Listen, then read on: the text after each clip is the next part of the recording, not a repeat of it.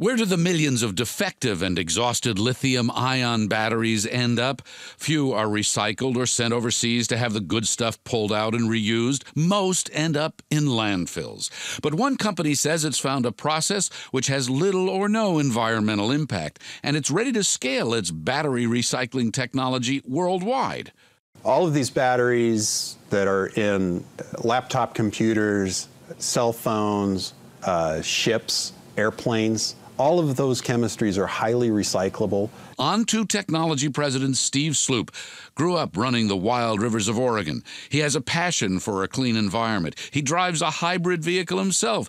He says the downlight cost of batteries and electric vehicles is a specific target for his team of researchers. As a recycling technology, this helps to reduce the cost of ownership for electric vehicles. The goal here is to make batteries that aren't destined for the dump.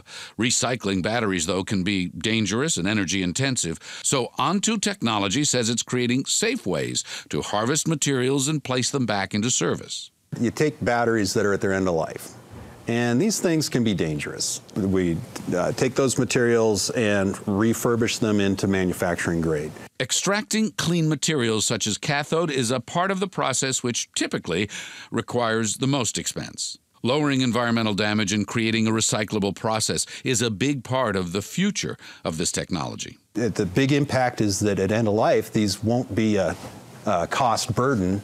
They'll be available resources for use in manufacturing again. The next step, secure capital and a manufacturing partnership to take the technology to scale. Less waste, more capacity, easier on the environment, maybe your wallet, trying to take advanced and recyclable batteries to the next level and move the planet forward.